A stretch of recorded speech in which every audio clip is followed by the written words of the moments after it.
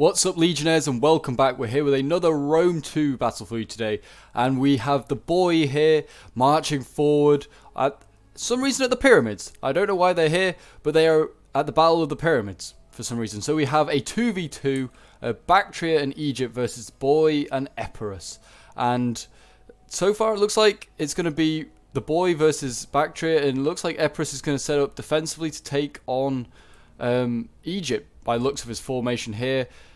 So we'll see what happens in this battle. It could be interesting. It looks like Bactria and Egypt are going to have to take the offensive. It looks like the other two sides aren't too inclined to make the assault, which is fair enough because Bactria has brought Indian armoured war elephants. The balance of power is probably in the favour of the, well, if we call them the defenders, boy and Epirus. But anyway, guys, I hope you're doing well in this self-isolation period. Well, certainly it's for me anyway. I hope you're all staying healthy and well and stuff like that, and not getting enjoying it, isolation, able to do stuff that you want to do, like, I don't know, in my case, watch Lord of the Rings all over again. That was fun. And play a lot of video games, obviously, and show off to you guys some excellent battles. So if you're new around here, then please do leave a like, subscribe, and a comment, because I do read all your guys' comments. And if I don't reply to them, probably because there's nothing to reply to, but I try to reply to as many as possible as well. So yeah, so I hope you guys enjoy this battle.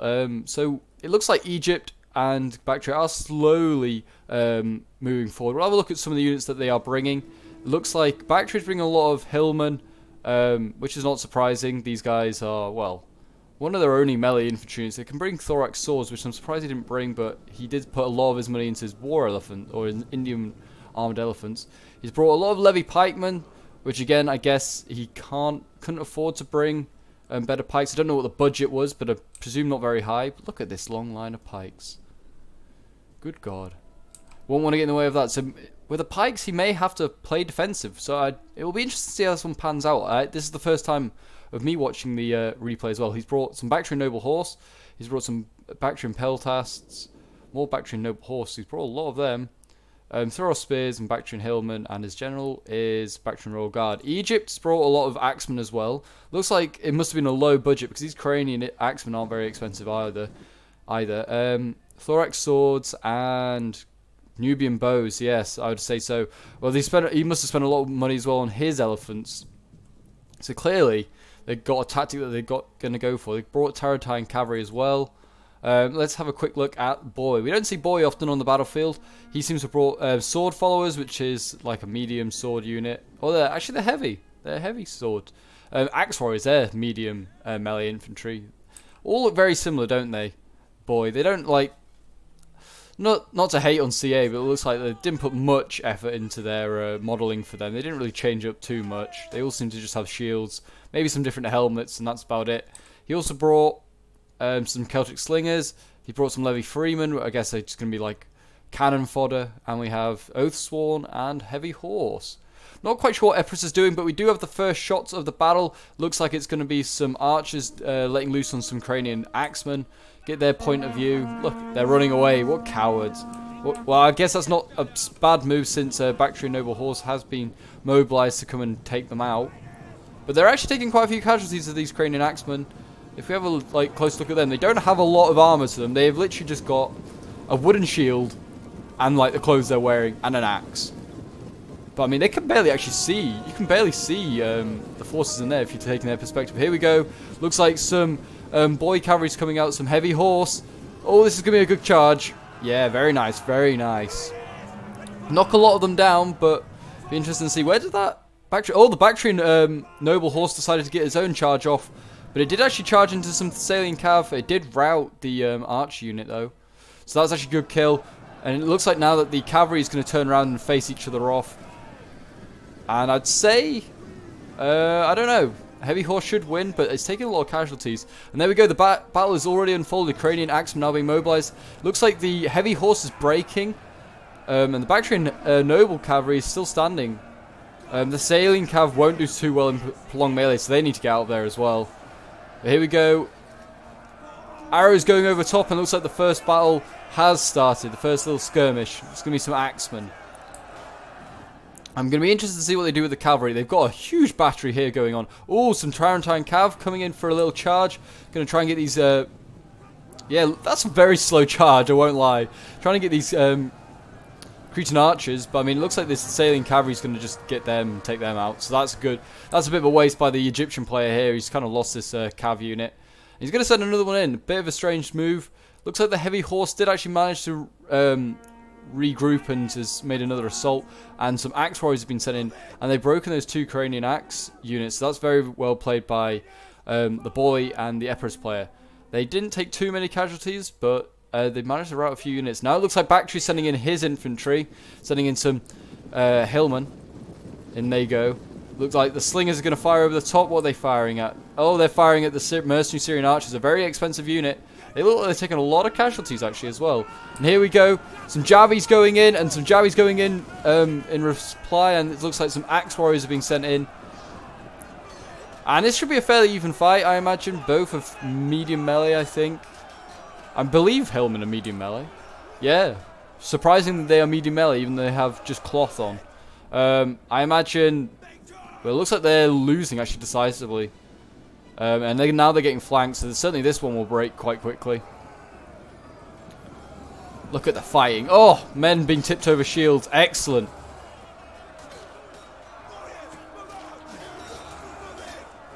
Chopped down. Excellent.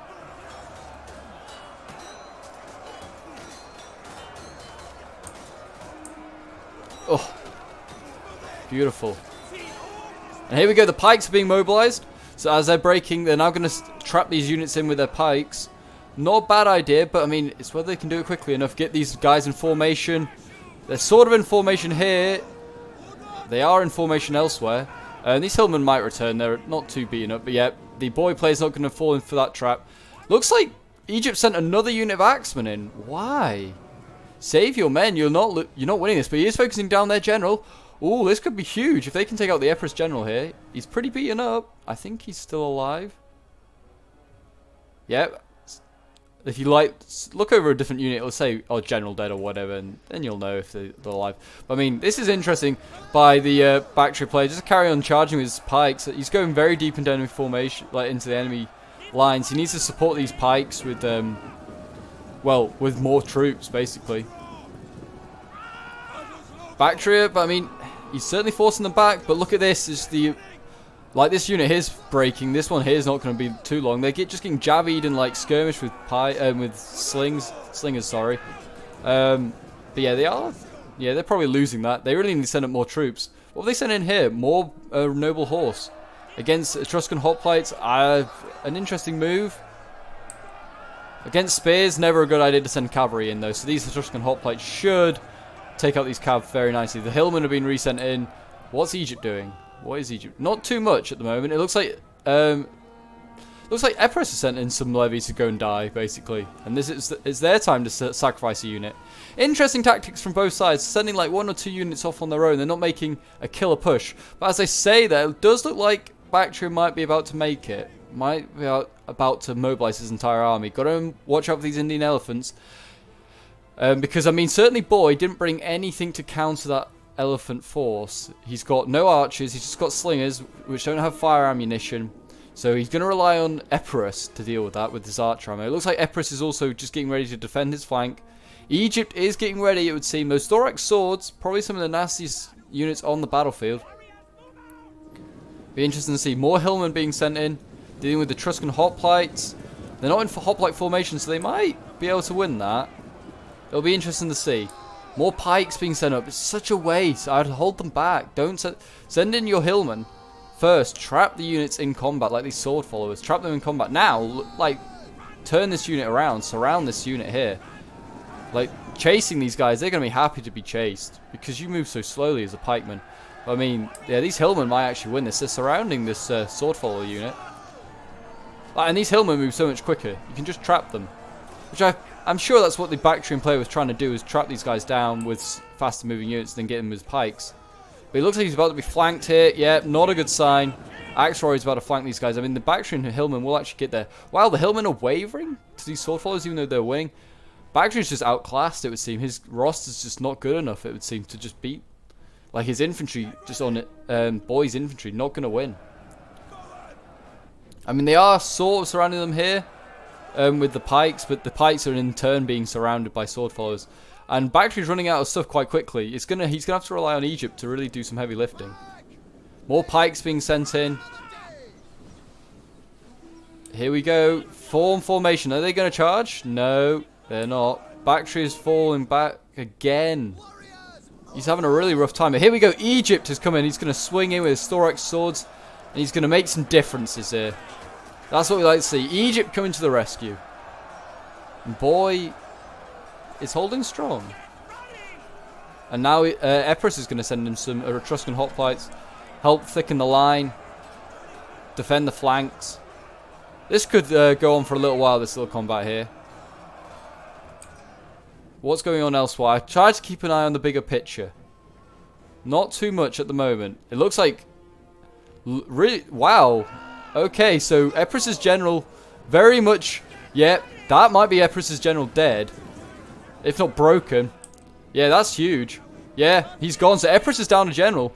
So balance of power, you'd say, now shifting back in favour of Bactria and Egypt because they have both their generals. That was a strange move by Epirus. He had no need to send his general over here. Boy had this under control.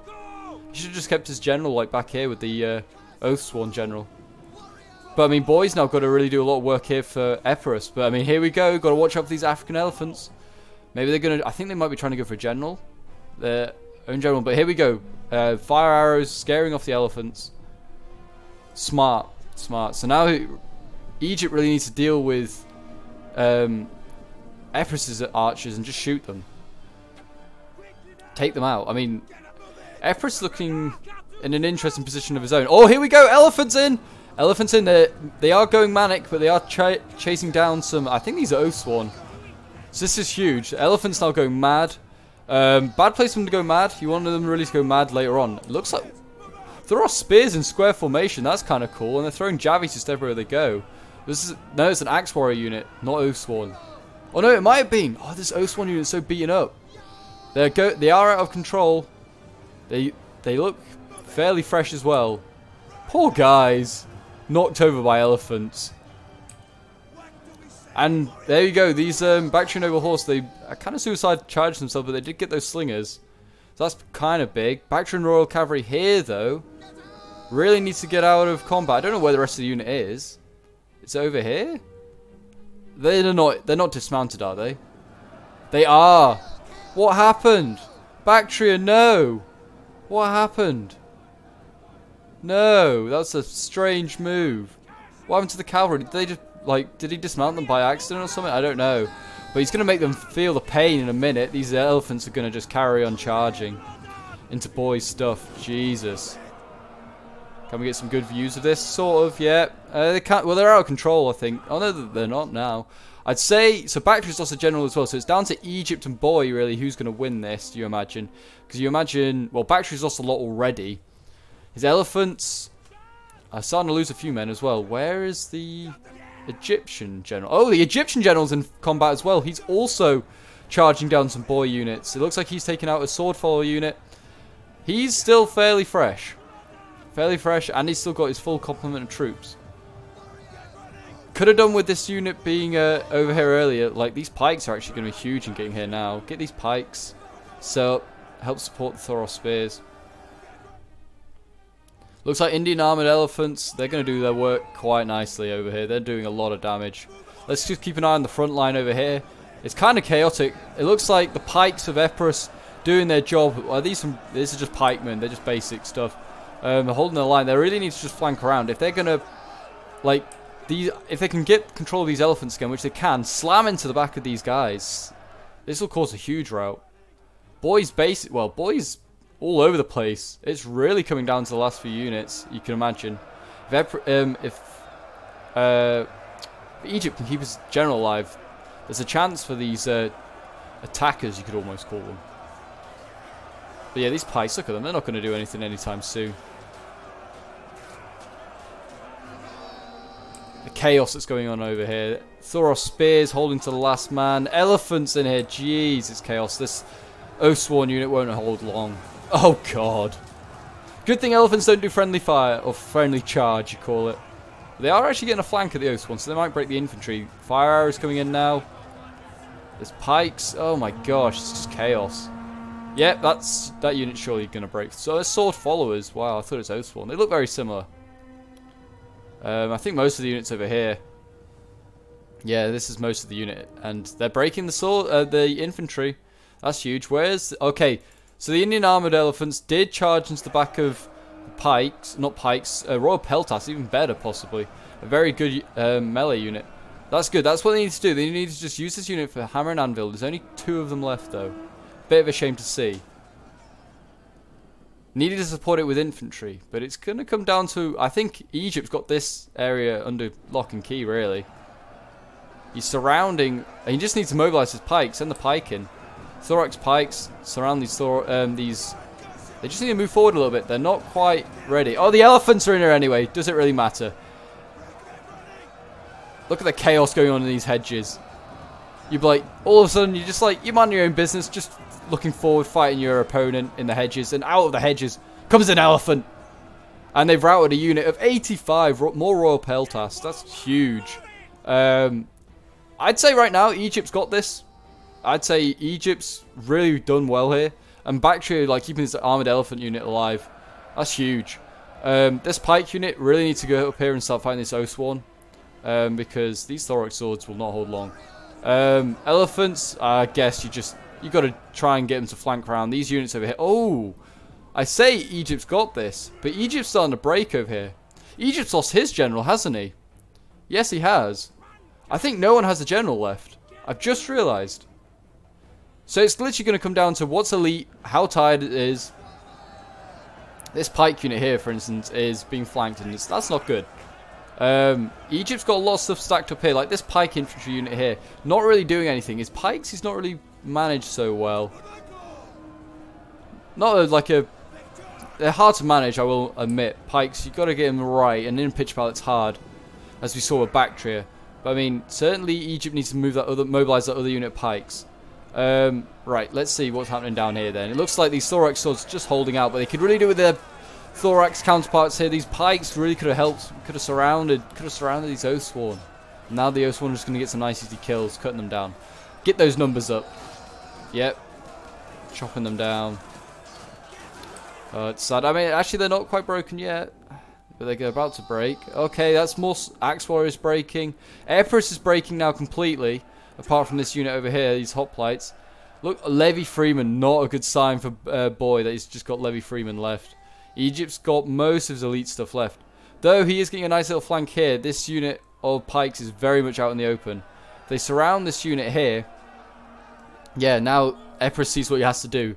He's now committed to attacking, so now committing to attacking the Oathsworn. So now these hoplites, they really should get a bit further around, get the flank properly set up. But they are going to start to lose decisively because they're surrounded. And here we go. The pikes are going to go. This is huge. Pikes late game, very huge. And the other pike unit here. Oh no, this is Etruscan hoplites. They're just breaking now. Really need to go over here and support these pikes. They're just facing the wrong way. They're dying. No. Sort it out, Egypt. You can do this. You can beat. Boy, he's got not much left. That's great. He's got sword followers that are pretty beaten up. Levy Freeman, which will break at the first sight of an enemy. Here we go. The pikes have turned around. They're going to face the hoplites. Oh, it's rough. It's rough. They're in a really sticky position. What's happening there? He's just moonwalking. Yeah, now look at them. They're backing up into the hoplite formation. This can't end well. And there they go. They're going to break. Yep, they broke just like that. So that's huge for Epirus and Boy. And Egypt's isolating himself. What's he doing? I know the thorax sword unit over here is doing great, but now it's surrounded. Look, it's about to get surrounded on 3 sides. Jesus. Boy did that well, worked that well, lured them out. And now Egypt is getting surrounded slowly. Epirus is still alive. And that unit's broken. Now it's looking very much in favour of Boy. God, this is coming down to the edge. The very few last units. What they really need to do, they've got no missiles left. He really should have backed himself into a bit of a V and tried to just win it like that. Like, he can't do anything else. Oh, very nice. Nice little missile charge. Might get these mercenary Etruscan hoplites to break before the rest arrive. But he can't afford to lose that other pike unit. He cannot afford to use that other pike unit. You got to remember that Boy, even though he has probably more units, two of those units are Levy Freeman. I don't know where they are. They are out here. Right. Now you start to commit the pikes, because everything else is getting committed into this big blob of a fight. You rout these Levy Freeman, pikemen, come on. Rout these Levy Freeman, and then you go to the aid of your ally. Well, not your ally, the rest of your men. Here we go, pikes slowly coming forward. And they're going to just engage these Levy Freemen. That's very good. Slowly stabby away at these Levy Freemen. And they're breaking just like that, I think. Well, they're not broken, they're reforming. They've actually barely lost any men. They're very fresh. So they could actually be kind of useful. I mean, he's done well here. This Levy Freeman unit's behind the pikes. No. It's just not got enough men. That's the problem. The pikes have got too many men to deal with, too many units. But it's all chaos going on in these hedges, which isn't great for me to see what's happening and for you guys to show you what's happening. I'll show you the blood and the sweat and the gore that's going down as much as possible.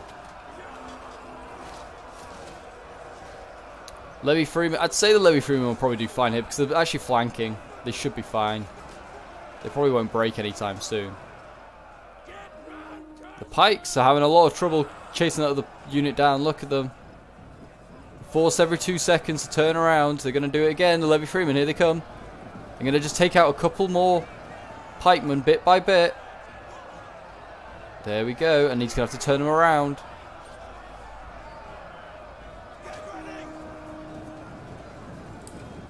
And there they go. They're breaking. Wow. A unit of 141 broke. And that is Egypt gone. A costly victory for Boy. Well played. Boy, like, making some really good... surrounding units at the very end there, like pikemen. Like if the Egypt had made it, just taking it a little bit more slowly, he may have actually won that. Like the pikes just were outmaneuvered and surrounded, and pikes when surrounded don't end up surviving very long.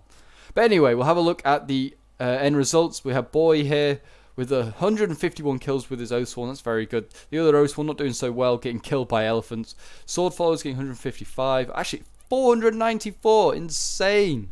There you go. That's 500 kills for that unit nearly. That's insane. His cavalry doing okay, nearly getting 100 kills. Excuse me. And yeah, that's kind of it. Is Levy Freeman actually doing okay? 50 kills for Levy Freeman's not that bad actually. Epirus, see how he did 177 kills for his general. That's not too bad, even if he did sacrifice him. His Etruscan hoplites getting 163 kills. His pikes getting 251, even though they were getting flanked at one point, and I was like, dude, move them. They were actually getting a lot of kills.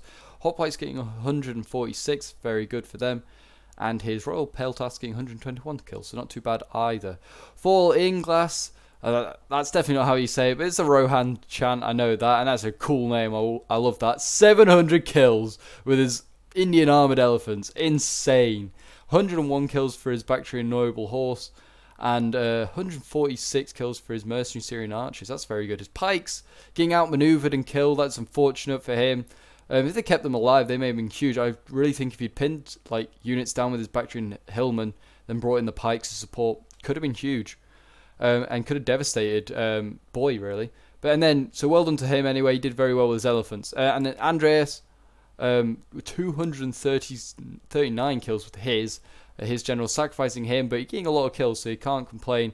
His thorax sword's doing very well. Most of them getting 100 kills. One getting 245.